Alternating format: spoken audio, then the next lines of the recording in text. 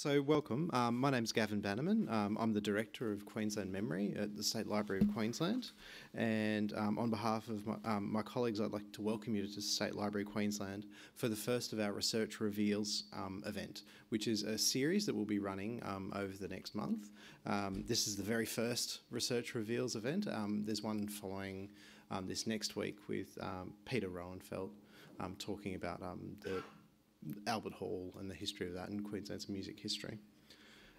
We will be filming a component of this evening, the talks and the presentation, but not the collection displays upstairs.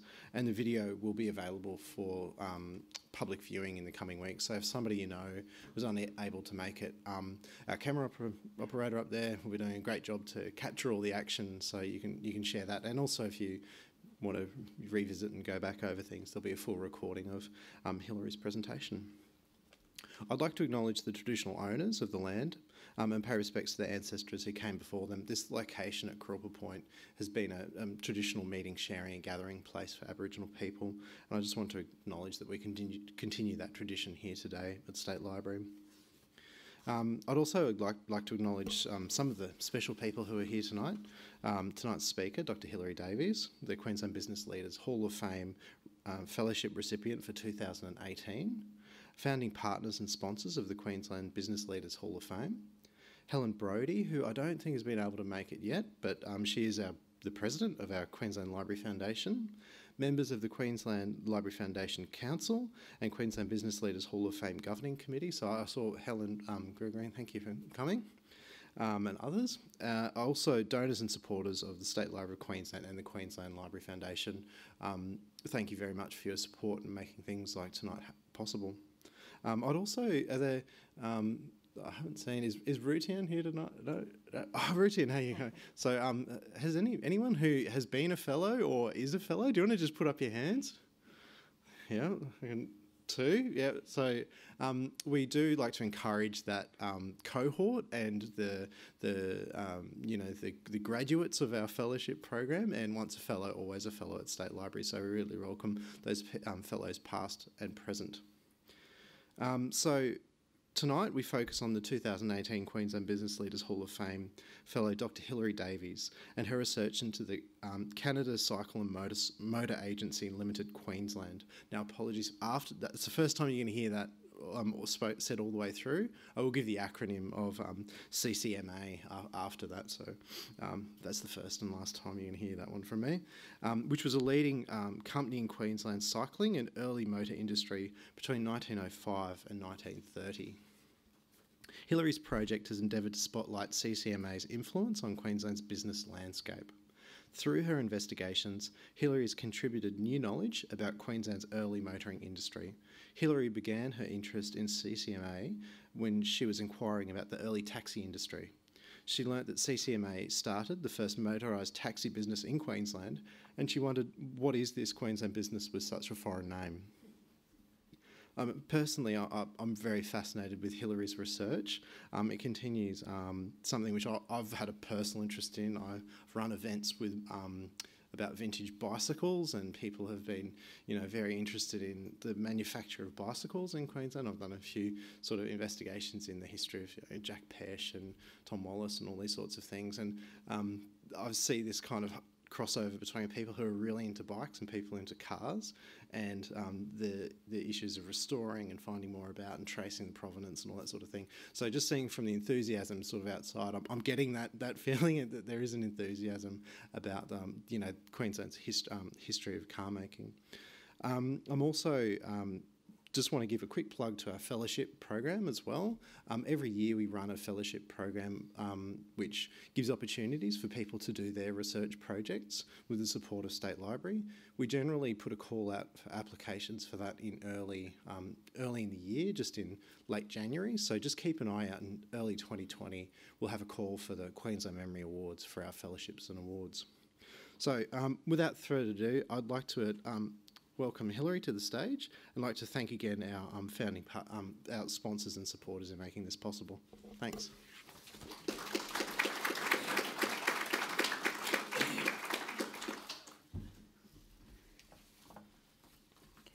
Thank you, Gavin. Good evening, everyone.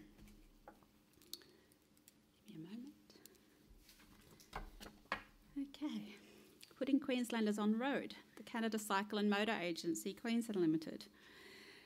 Okay, the importance of the motor industry in Queensland history is hard to question. Before 1900, there were no automobiles in Queensland, but car ownership and motorised transport was adopted rapidly in the decades before the Second World War and achieved widespread popularity afterwards. New types of employment, new ways of performing work, and new social activities were created by motorised transport, and new words entered the lexicon. The motor industry in Queensland in the early 20th century was an exciting, innovative and growing industry.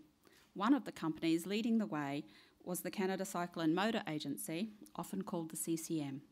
Established in 1905, the CCM quickly expanded from primarily selling bicycles and sporting equipment into motor vehicles and motorboats, marine and stationary engines, and later into electrical lighting systems and radios.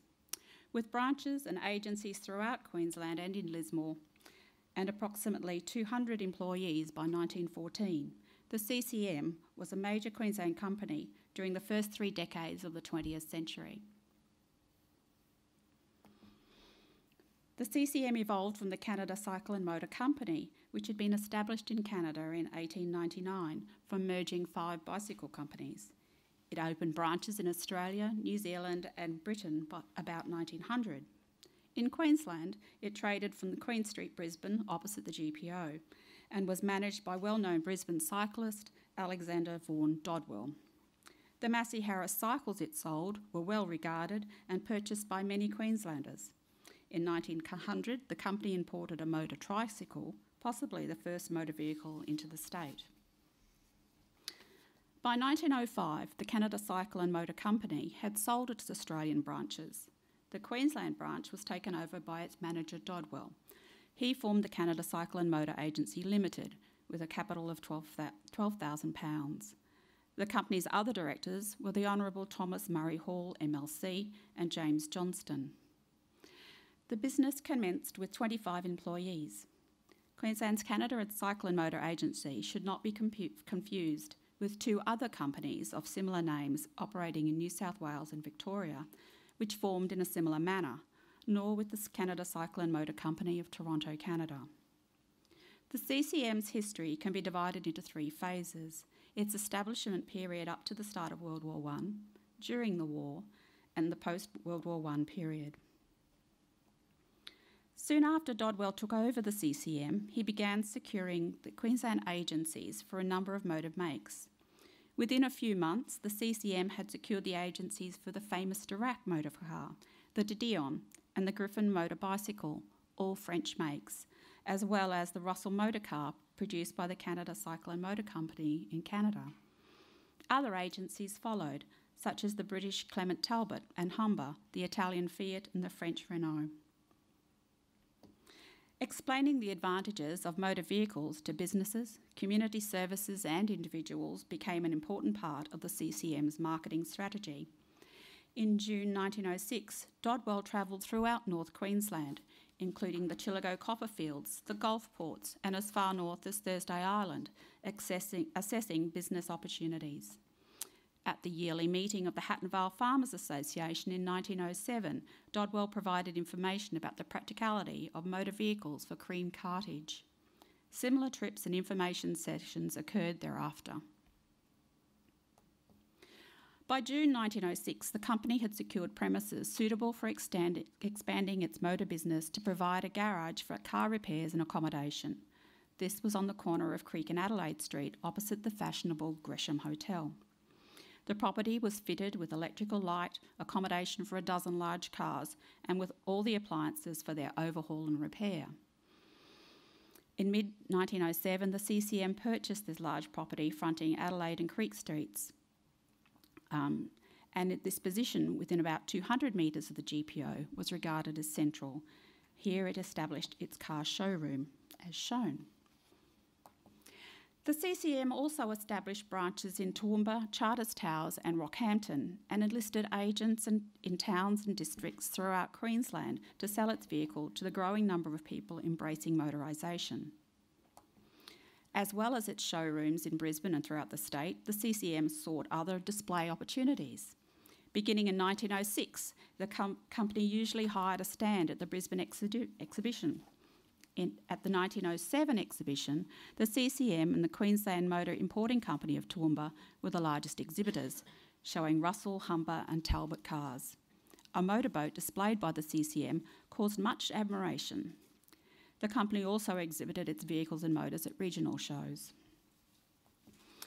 Another form of advertising used was performing and promoting feats of endurance, power and speed by the vehicles it sold, and many newspaper articles from the era about these achievements sound like CCM media releases.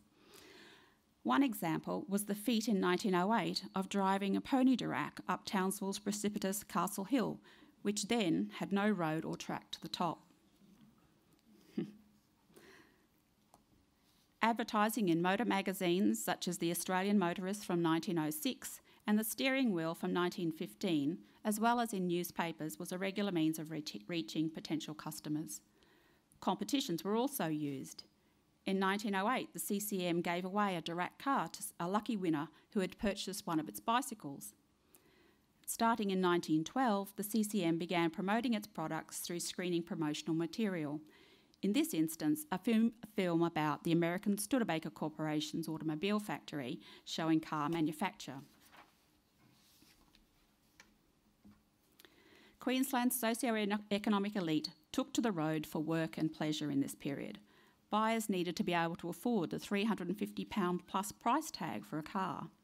Doctors were early converts to automobile transport, such as Queensland's first female doctor, Lillian Cooper, and Dr. Eleanor Greenham. Walter Pike, prominent local businessman and co-founder of Pike Brothers fashion store for gentlemen in Queen Street, and Brisbane dentist Thomas J. Copeland took delivery of Russell cars in 1906 and 07. Country sales were also forthcoming. James Clark, the well-known pearl fisher, purchased a Durack in late 1906. Pastoral property managers and owners and the Charters Towers mine owners also purchased cars.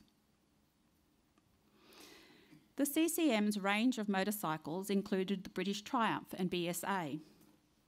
Later, the USA's Indian motorcycle and the Humber, Bradbury, Motor Reeve and 20th century motorcycles were added to the list. These vehicles were snapped up by those wanting less expensive motorised transport, shearers travelling between pastoral stations, overlanders and tourists, and by young men and women with a love of speed. The CCM's expansion was furthered in 1908 by its takeover of the Queensland Motor Importing Company, which held the Talbot, Singer and Stark motor agencies for Queensland. At this time, the Talbot car was regarded as Australia's leading motor car. In 1908, the CCM needed more capital to keep up with the rapid expansion of the motor trade and to establish a marine engine branch. To supply this, the company reformed as the Canada Cycle and Motor Agency Queensland Limited with a capital of £55,000. The CCM also expanded into other fields of motorised business. In May 1909, it established in Brisbane Queensland's first motorised taxi service, the Taxi Cab Company Limited, which used 6 imported Renault cars fitted with taximeters and driven by uniformed drivers. Later the same year, the CCM also established a taxi business in Toowoomba. The Queensland Country Life newspaper commented in the following year that these taxi services had become a necessity among Brisbane and Toowoomba's commercial and fashionable city life. In 1910, the CCM completed the first taxi cab bodies built in Brisbane. These were of the Lord-elect type and were built for Henry Taylor of Rockhampton. By June 1911, Taylor was running 3 cabs in Rockhampton, and the CCM had also delivered a cab to T.H. Allen of Mount Morgan. Around this time, the CCM also supplied the taxi for the first independent cabman in Brisbane, J.C. Pullen. Another phase in the uptake of motorisation was for commercial and community purposes. The CCM sold chassis with custom-built bodies for ambulances, buses and fire trucks. It supplied a motorised ambulance to the Brisbane Ambulance Brigade in 1909.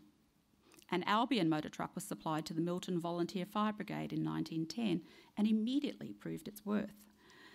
Other service vehicles followed. to the Ipswich Ambulance Brigade shown here, the Ipswich Fire Brigade, and the Queenton and Charters Towers Fire Brigade. By 1908, the CCM was selling commercial vehicles by importing Albion chassis suitable for heavy cartage up to 7 tonnes and supplying custom-built bodies for them. In October 1910, the CCM supplied a lorry with a custom body constructed at the Austral Carriage Works to Adam Henderson of Rockhampton. By December that year, the CCM had supplied to CE Woods an Albion motor bus to convey 23 passengers from South Brisbane Station to Campbell Street, Bowen Hills. Queensland Country Life newspaper deemed this service a wonderful success. The company also supplied the 30-seater comma bus seen here, used by Mr Canan for the first motorised bus service between New Farm and North Quay in 1911. The body was constructed and fitted in the CCM's Fortitude Valley workshop. Sales of trucks in the Longreach district took place after vehicle demonstration there in 1911. A different type of commercial vehicle sold by the company at this time was the mighty Atom auto carrier, which was advertised in 1911 as the first auto carrier imported into Queensland and suitable for butchers, bakers, drapers and allied trades. Well-known Brisbane department store Finney Isles purchased one of these vehicles for its deliveries. The CCM's growth in the lead up to World War I was rapid, and to accommodate this, the company constructed a 3-storey building designed by architect Richard Gailey for the site on the corner of Adelaide and Creek Streets. In late 1910, the CCM moved into its building, registering it as the company's office. There, Renault, Talbot, Standard, BSA, Humber, Studebaker and Russell cars were displayed and repairs were conducted on site. The CCM's other Brisbane premises reflected the differing aspects of its business. At 280 Queen Street was the sports department, where bicycles and a diverse range of sporting equipment were sold. The CCM, over its whole lifetime, maintained its involvement in cycling by sponsoring races and awards. In 1909, the CCM leased land at Newstead Terrace, Newstead, and opened a marine motor department, which built, repaired and hired out motorboats, as well as providing boat mooring and storage. I can't give you the exact location, but if anyone knows, I'd love to hear. These premises closed by October 1916. The company's Fortitude Valley workshop, shown on the left, and you've seen other photos outside today, made customised bodies for CCM imported chassis and operated from about 1911 until the company's closure. In this early phase of operation, up to the commencement of World War I, the CCM achieved remarkable growth, as did the motor industry in general, with around 3,000 cars and 2,000 motorcycles in Queensland in 1914. In May 1913, the Brisbane Courier newspaper could say, "During the last 10 years, no business perhaps has made greater progress than the CCM, the sales of the company today being 600% greater than they were 6 or 7 years ago." And when CCM staff farewelled Dodwell on a world trip in March 1914, 200 staff assembled to do so. Over its lifetime, the CCM was in competition with other motor sales companies. In 1906, the CCM and J. Howard & Co. were the biggest firms in the motor industry in Brisbane. By the time the Motor Traders Association formed in March 1916, the principal firms in Queensland, as well as the CCM, were W.M. Trevethan, Evers Brothers, E.G. Eager and Son, Howard Motor Company, Dalgety & Co., A.J. Lever & Co., Queensland Motor Agency, and Stedman and Mackay. The First World War, commencing in August 1914, brought to the economy inflation, higher costs, and higher wages due to manpower shortages. It had an immediate and lasting effect on the CCM. About 50% of its workforce volunteered for service, including managers, salesmen, and workmen. Throughout the war, the CCM supported the war effort. Within weeks of the outbreak of hostilities, the company had donated to the Australian forces a Renault car with a customised CCM body to carry a machine gun and its crew. You can see on the left. This machine gun carrier was presented to the 2nd Light Horse Regiment at Enoggera in September 1914. Later, with other Studebaker dealers in Australia, the CCM donated a 6-cylinder Studebaker to the Australian Mining Corps for their use in France.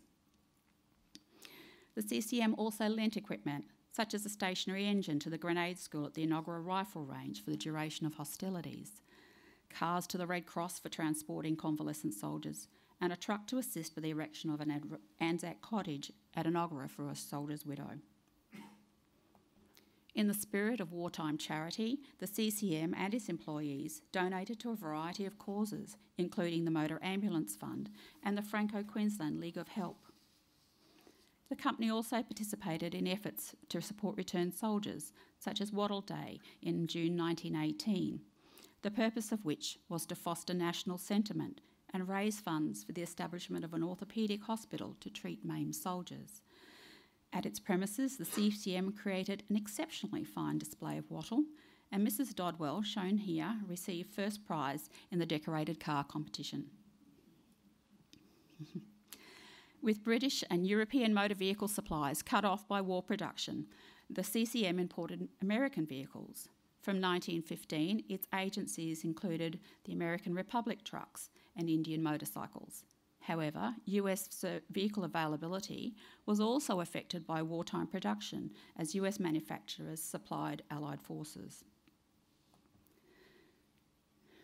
The CCM participated in peace celebrations held in Brisbane in November 1918 and July 1919, when soldiers, nurses and floats created by various Brisbane organisations paraded through Brisbane CBD.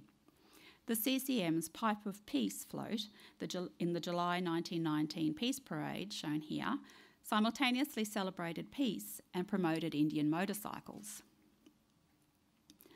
After the business slowdown caused by World War I, the CCM sought to resume its rapid pre-war growth while supporting peacetime recovery efforts.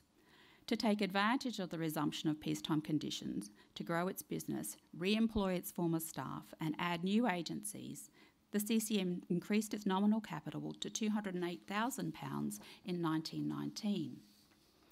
The company welcomed about 50 returning soldiers back to their former positions or similar ones, and continued to extend assistance to those who had been affected by the war.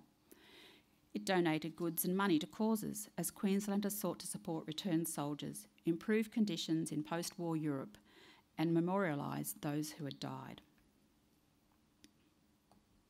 Post-war, the CCM added to its vehicle agencies the American-built Rio Speedwagon commercial vehicle, Dodge cars sold between 1920 and 23, and grey vehicles, as well as British-built Austin trucks, tractors and Kleino cars. Later, the Lynn tractor was added to its stable of vehicles. From 1922, the CCM operated a used car department in their Brisbane premises to tap into this growing market. The company also began selling completely new products, the Hilary electric light and power plant from about 1919, and radios from about 1925. It launched a new radio department selling Operadio brand radios, which it demonstrated through the state by receiving Brisbane, Sydney and Melbourne radio broadcasts.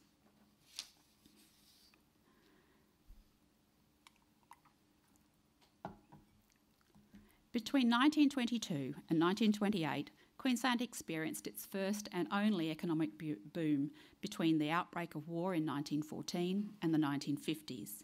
The benefits of the boom economy were experienced throughout the state. Queenslanders embraced motorisation with enthusiasm. In the 1923 to 24 financial year, the state recorded the third highest number of vehicle registrations in Australia, and Australia had the fifth highest vehicle registrations in the world, behind the USA, United Kingdom, Canada and France. During this period of growth, the CCM paid dividends of up to 10%.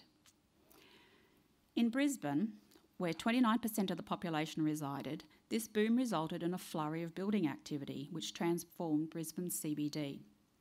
The CCM took part in this when, to accommodate its business expansion, it extended its headquarters by adding 3 stories in 1925.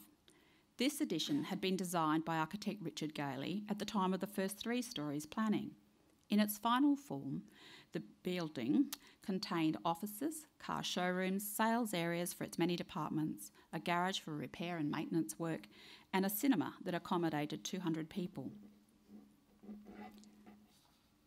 Expansion was still the company's plan when in April 1927 the CCM announced it would open another branch in Townsville to better serve their northern clients. It contracted the well-known business of Leon's Motor and Cycle Works Limited for this purpose. However, later that year, for the first time, the company reported a net trading loss for the year ending 30 April 1927. This, the CCM reported, was due to a lack of inexpensive cars to sell, drought, keen competition, illness of directors, and new trading conditions that were affecting the motor industry. In October 1928, the CCM petitioned for the liquidation of Leon's Motor and Cycle Works Limited in Townsville, which was indebted to the CCM for over £20,000 for interest, goods supplied and work done for the company. A series of financial and business issues followed in 1929. In March, the CCM closed its Rockhampton branch. In August, the company disclosed a debt of £86,491, including £11,500 brought forward from 30 April 1928, and Dodwell resigned as managing director, although remained as a company director. In October, the company applied for a reduction of its capital in the Supreme Court. But on 1 November 1929, after more than 2 decades of growth and leadership in the motor industry, the CCM succumbed to the worsening economic conditions and entered voluntary liquidation, becoming an early casualty of the Great Depression that continued throughout most of the 1930s. During the liquidation process, various sections of the CCM business were sold, some to former employees, or continued through sub-agents. Dodwell established Champion Automobiles and took over the Studebaker agency. Selling off the company's assets took time. Its Fortitude Valley premises were sold sometime after September 1930. The CCM building was finally purchased by the Primary Producers Association in 1934 for about £30,000, having been passed in 1930 for £33,000, well below its 1925 valuation of over £43,000. During World War II, this building was requisitioned for war purposes and used as the American Army's postal exchange. It became the focal point for the infamous Battle of Brisbane on 26 and 27 November 1942. But today, the most tangible reminder of the presence and impact of the CCM, a major company in Queensland's early motoring history, is the former CCM building, which is a locally listed heritage place. Although the CCM succumbed to financial difficulties, probably caused by its rapid expansion in the post-war period, combined with worsening economic conditions, there can be no denying that while it traded, the CCM played an important role in putting Queenslanders on the road. I'd like to take this opportunity to thank the supporters of the Business Leaders Hall of Fame Fellowship, Queensland Library Foundation, State Library of Queensland and QT Business School, and staff of the State Library of Queensland have been generous with their time, and also to thank community members who have provided valuable information and assistance to me in the course of this research. Thank you. And I believe we're going to have questions now, so I'm ready for that. Thanks very much, Hilary. That's it's fascinating, and I must say, like, you see a fellow coming in, working, but it's so great to see actually, there's nothing better seeing the pictures up on the screen. You're like, oh yeah, that stuff that, we have in the collection. Yeah. It's an amazing thing. What was the most exciting thing to discover in your research? I think it was that the CCM and its staff were involved in so many diverse activities. And how well they were able to advertise. I mean, they must have been putting out press releases every week. There was so much advertising and so many articles about them. There's amazing photographs in the collection that were really wonderful to find. And the motoring magazines in the State Library collection have a wealth of information, not just about the CCM, but also about a diverse range of motoring activities that's gobsmacking. You know, the women on motorcycles in the 1910s and things like that. They're really exciting things to find out. And I mean, you talked about the value of CCM and how that ebbed and flowed. How many employees, like how big an organisation? Well, they had 200 employees by 1914, and I think they got back to that level after the war. Just doing the rough figures, there's nothing definite. It looks like they might have lost half of the people, that 50% went to war and only 50 came back. Bearing in mind some might not have wanted to be re-employed there, it's still a pretty big number that didn't return. But I think that its size definitely would have got back to that 200 people, that they were able to fill the double size building that they built in 1925.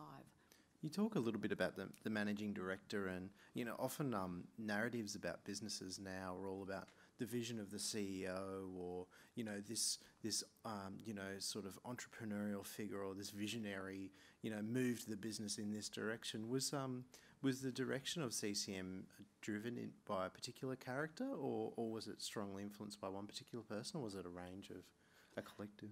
It's not really easy to say that, who it was, but I do feel that it must have been, if not the managing director, then him and the two other directors that were, they seem to be really keen to capture whatever new way they could go to improve, make their business bigger, you know, make the most of opportunities. At one point, they were talking about going into aviation in the about 1920s. That's pretty big sort of vision. Like, let's do all of these things, and now we'll go into aviation. I thought, what?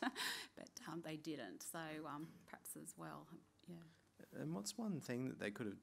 Like, why did they fail? What was their single biggest mistake?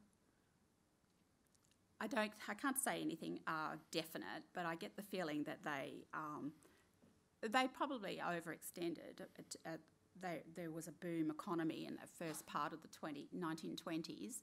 They expanded. They built that new building. They must have had debt from that, and I think the downturn and the changed competition as well. I get the feeling that in the 1920s there were a lot more people operating in the motor trade as competition, and that they were perhaps just overextended, and it came back in big debt that they couldn't resolve because the trading conditions were going backwards. And I found it fascinating that they had a cinema in that the premises. Do you know what they were screening in the cinema? There were several different motorcar related films and events that they had there. My favourite event they had was a fashion show in conjunction with Finney Isles, and that they drove the cars up into the building and had the models parading around. It was extraordinary what they were up to. Yeah. Do you get that sense in a very workplace health and safety world now that you could just do stuff that, you know... Probably, yeah. They just did it. How did they drive up? They would have had a ramp of some sort. They would have had a ramp. Sorry, in Townsville, up Castle Hill. How'd they get up Castle Hill? Yeah. I have no idea. Have you been up there? Yeah, I've not been up there. But I went up there by road just a few weeks ago, and I have no idea how they got up there without a road. I mean, it's, you could go round the lower part, but it's pretty steep at the top. Yeah. Well, we've got 2 microphones here, and I know there will be people who have some specific questions for Hilary. You asked about the location of of their motorboat building. To me, it looks like it's immediately upstream of Breakfast Creek, and also, what do they call that park there? Newstead Park. Well, yeah. And where the Historical Society is. Exactly. That's right. It's in Newstead Terrace, but there were a number of sites in that area that I circled that it could have been. So I'm not exactly sure whereabouts on Newstead Terrace the building and the works were. Yeah. Brett Hampson from the Studebaker Car Club of Queensland. I'm just wondering, have you got any idea of the volume of vehicles they sold over the time? Good question. No, I don't. I'd say a lot, because they like most motor companies, they had a lot of agencies when they started out. I guess it might be possible to determine if you could go through the advertising with the number of cars that they say they're landing. There's a lot of ads.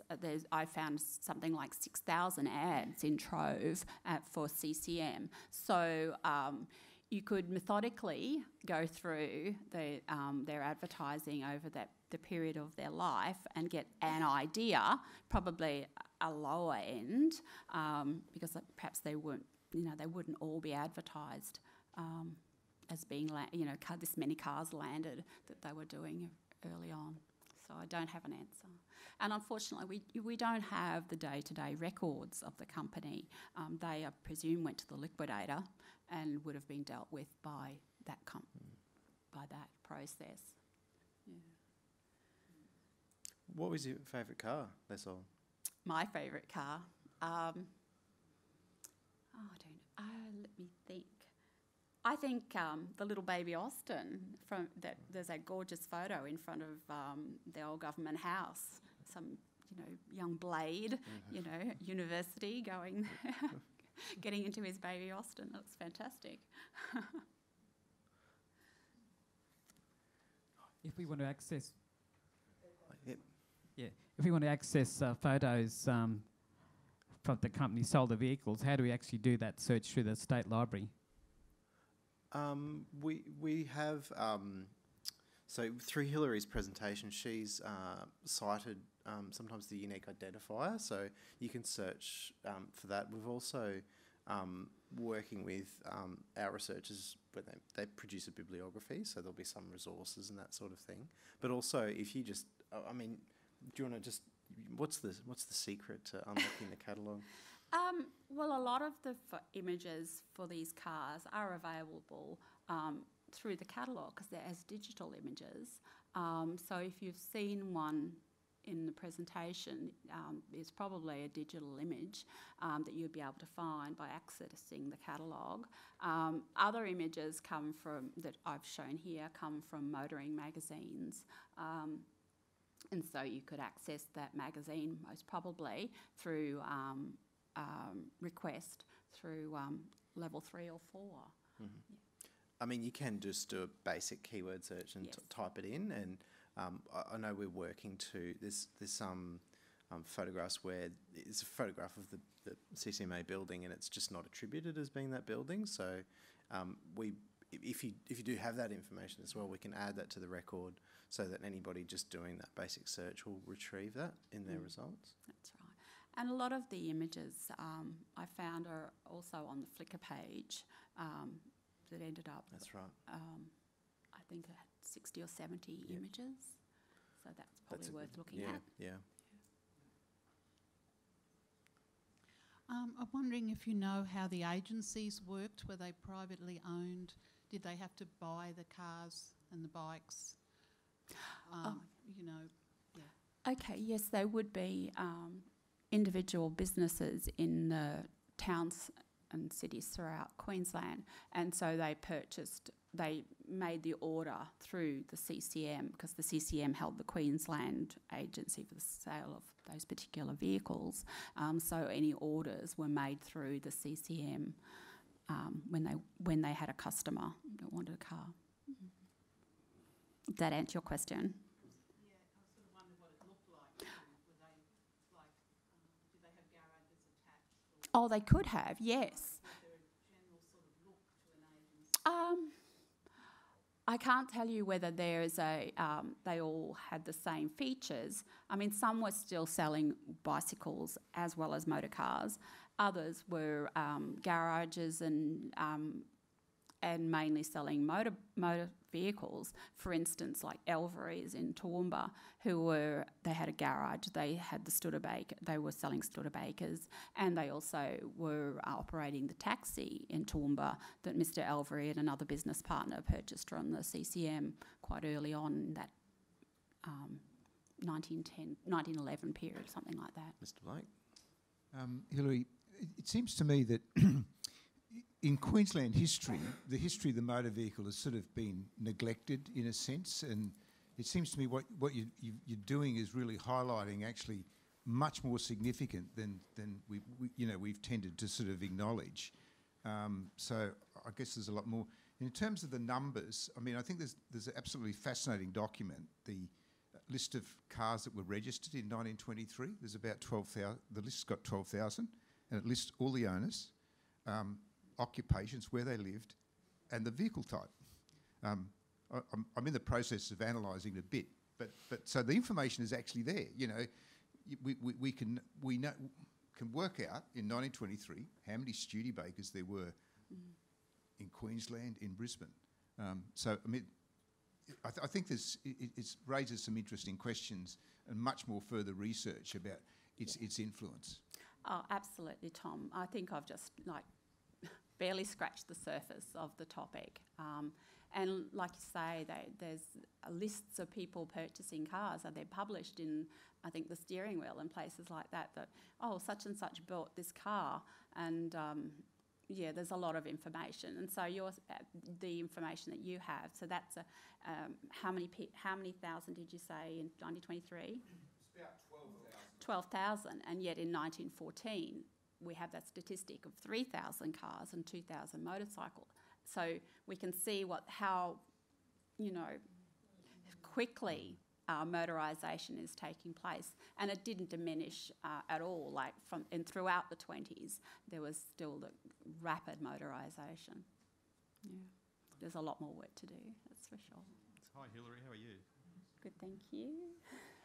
Just a question, and this probably is a little bit later than where you've gone in this presentation tonight. Yes. But can you talk about very briefly the outcome of the court case? Well, yes, I can, and I mean, I must say I don't have any expertise in the outcome of the court case, except that my understanding was that the liquidators were pursuing the directors of the company, and that in the end, the shareholders called a halt to it, and there was a judgment by consent, which is that there was the charges were dropped and the claims were dropped, that there had been any financial impropriety was dropped. Yeah. Can I just ask a question about safety, because it was the early days of motoring and things like that. Were there any sort of famous cases of crashes and how the public dealt with it and how the company dealt with it, given that it was sort of the early days of that sort of thing? There are reports of accidents, yes. And I'm sorry, I'm trying to it's a good question, and I'm just trying to think through what any of the cases and what happened. They're reported in the newspaper, and but whether there was a case where a child was killed, and I believe the family took the taxi driver to court about it, but the outcome, I'm sorry, I just can't remember. So there were incidents like that. Accidents were happening, people were killed, and I think there was also a case where a driver of a CCM taxi was supposedly hit someone. I'm just sorry, it's something I haven't looked at for a little while. It just came up when I was looking at reports. So I can't give you a definitive answer, I'm sorry.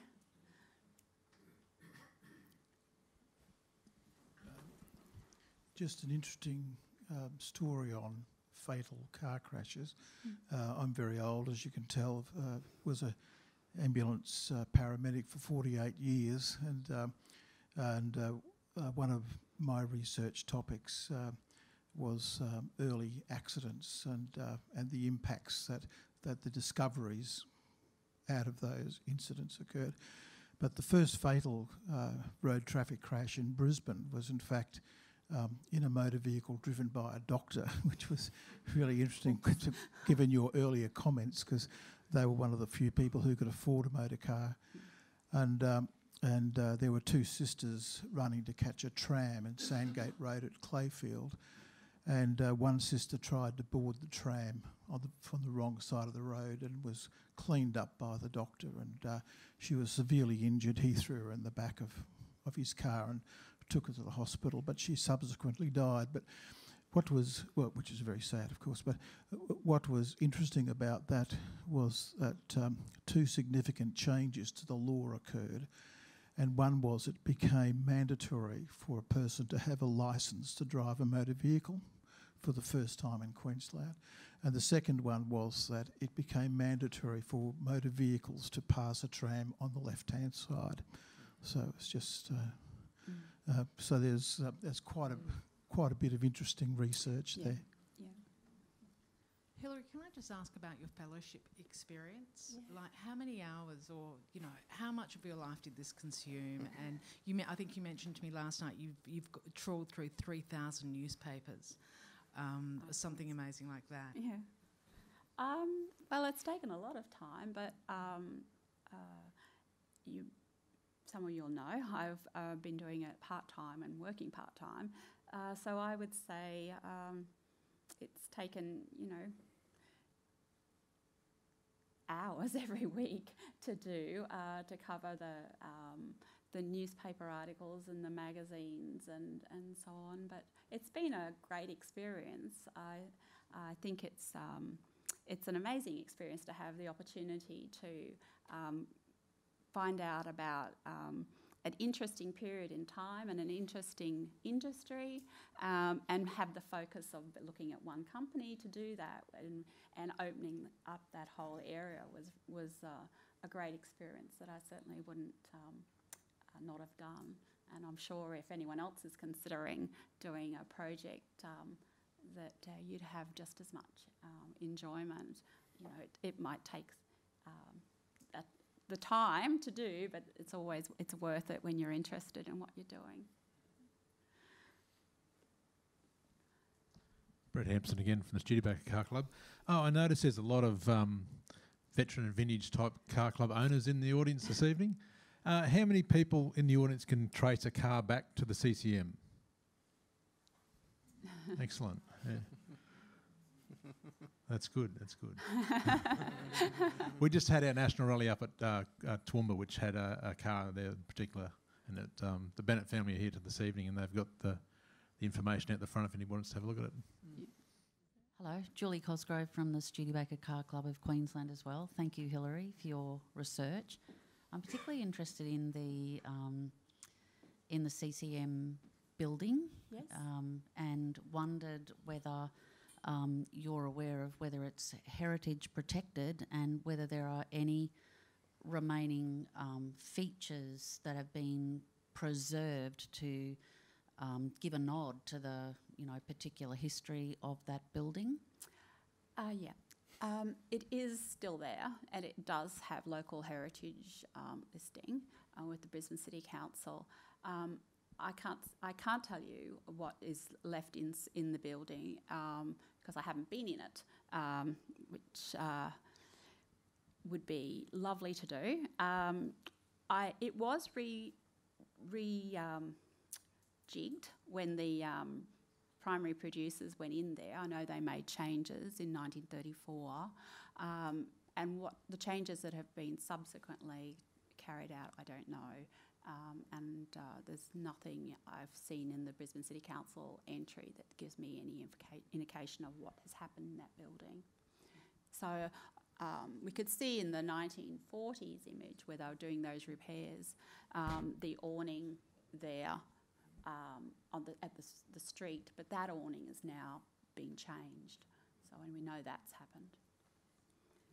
Thank you. Hi, it's Keith Collins from the Veteran Car Club. You've mentioned taxi cabs a few times. I was just wondering if you have any breakdown on the manufacturer's name of those cabs? There was Renault cars with CCM bodies for those first ones, as far as I'm aware, from 1909, and then they were building other cabs for businesses in Rockhampton, Mount Morgan, the ones in Toowoomba as well. That's the only information I have. What they might have done later, I'm not aware of. They're the only ones I've tracked down. I mean, it's obviously an interest. I mean, it's a broader topic, but the place that cars play in our lives, and I think that is a highly motivating thing. A lot of people here, you know, that it's cars play a central role in a lot of our lives, and the nature of it, the role that it plays is different now than it was, you know, in the days of CCM, and it was different in the 50s, different in the 80s. But did you want to talk a little bit about the role that cars play in people's lives and some of the responses you've got from that? Oh, well, cars are fundamental to our lives now, and for the CCM, it was making their uses relevant, you know, and educating people how they could use motorisation, whether it was for their leisure or whether it was for their business purposes. That was their goal in that very early phase, and probably the whole of their phase of existence. Whereas that's not their role of motor car sales companies anymore. They would have a different take on what they're selling. They're selling, you know, the glamour of the Mercedes-Benz or you know, the reliability or those different things. At the same time, reliability was a very important thing. It seems like, I mean, in CCM times too. A lot of motoring now is like, I just want to get from A to B, and a vehicle is just a means to get there. But it seemed like motoring was more fun back then.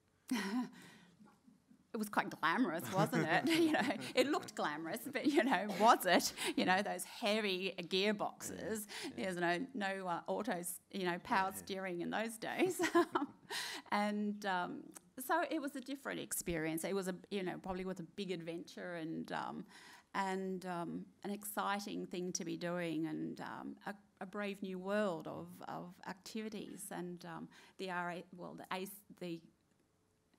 ACQ, as it was until after the war, was part of that. And Dodwell, for instance, was an early member of that organisation, and I think a committee member as well. And so they were off having these glamorous events, and they'd do speed trials, and they'd do all sorts of a gymkhana. That's right, they had gymkhanas, and someone said to me, "What on earth is that?" And I thought, well, I presume it's like a horse gymkhana, except you're doing it with cars and going around bollards or something like that. I don't know. Maybe someone can tell me the answer. The car clubs do that now, don't they? There you go. Well,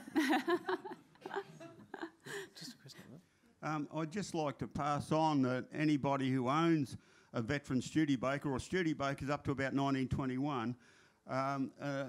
Bill Dowd was an assembler at Studebaker and later became foreman assembler, and he filed a mark on the back of the cylinder block near the firewall for all Studebakers that he assembled for CCMA. And later on, he was pretty much known as a mechanic, and people would get him to attend to their Studebaker, and he could always check if he knew his cars from that mark. So if people have one and they find a mark around the back of the block, then they know that it was sold and assembled by CCMA. There's lots of marks on my block. Just lady down the front.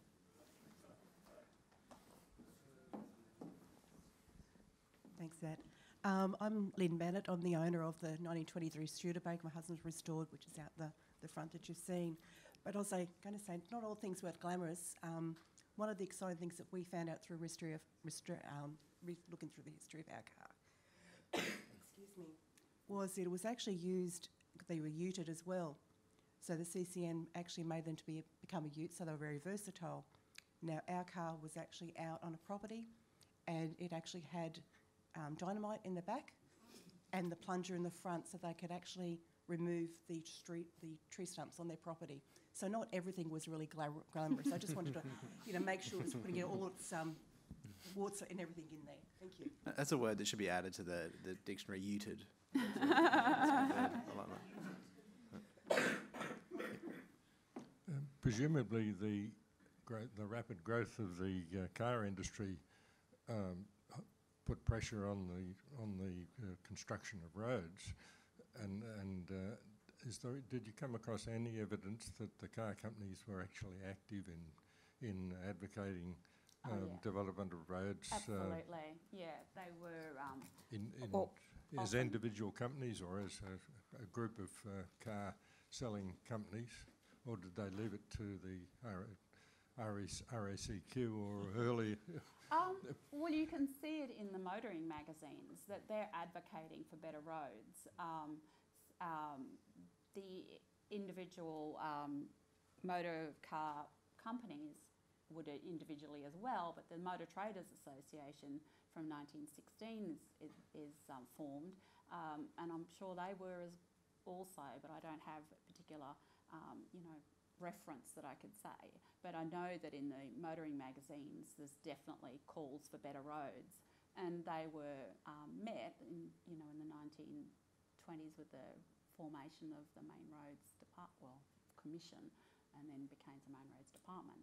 They did get their way, and formation of better roads like the Anzac Memorial Avenue also came through that community push for a better road, and that was a memorialisation as well. Okay, so. In your research... Sorry.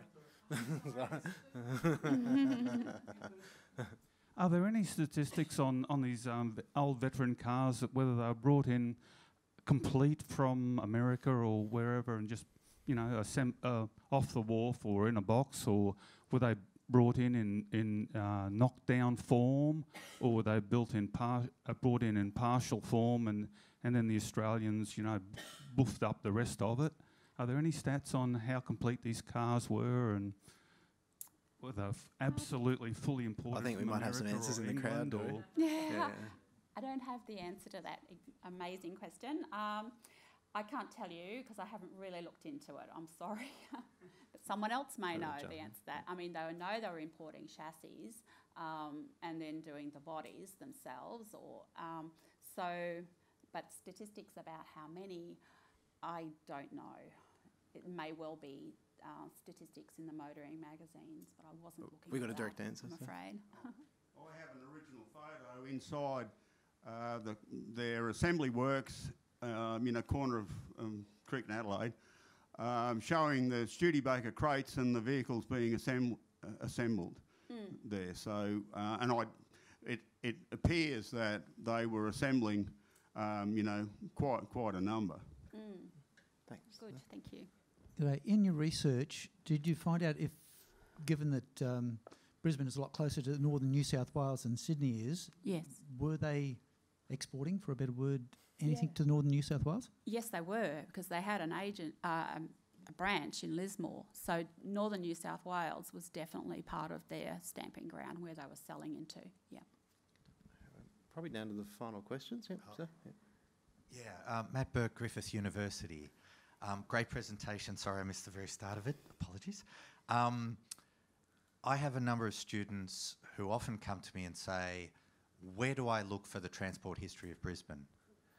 And we don't have a great consolidated, commissioned history of Brisbane yet, really. And it's been a long time since Carroll's book Shaping a City came out too, in terms of the history of this city. There's a need for updating the histories of Brisbane for our students. And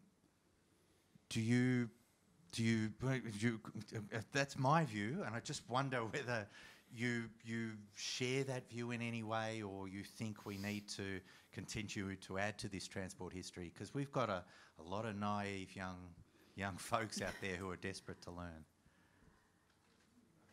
Okay.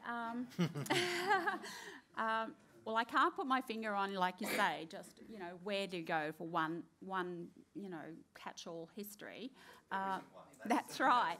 Exactly.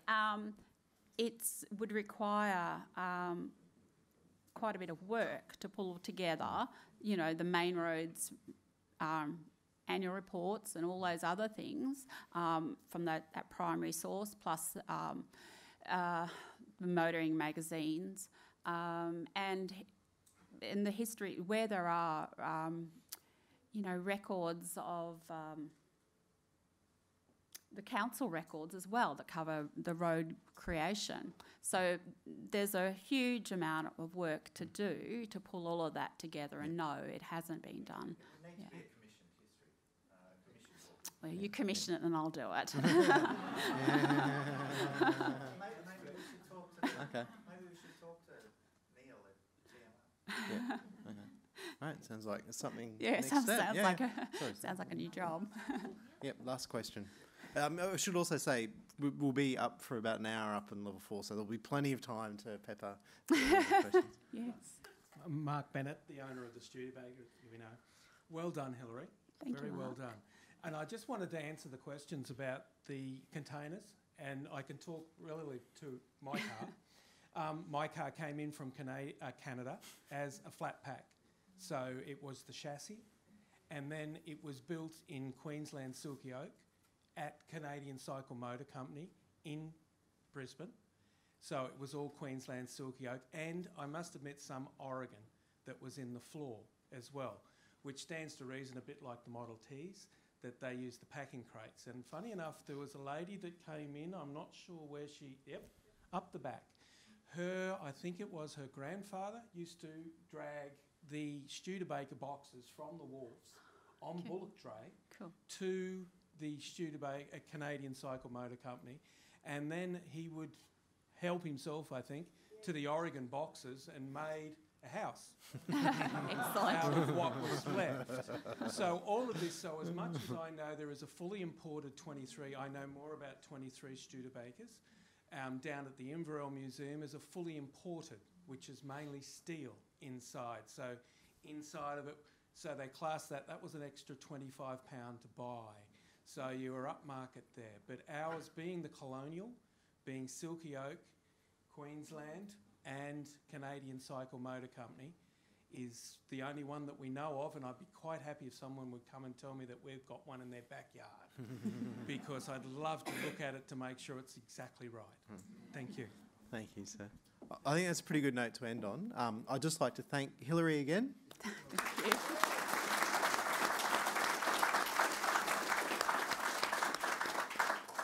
And I'd like to thank QUT Business School and the Queensland Library Foundation for making this possible, and all of our supporters, donors. Please keep in touch through the usual channels. Research Reveals continues next week with Peter Rowenfeld, and also keep an eye out for the call for applications. If you want to do your own research, you might want to do the next chapter of Brisbane's transport history. Early 2020, we'll put the call out. So thank you again.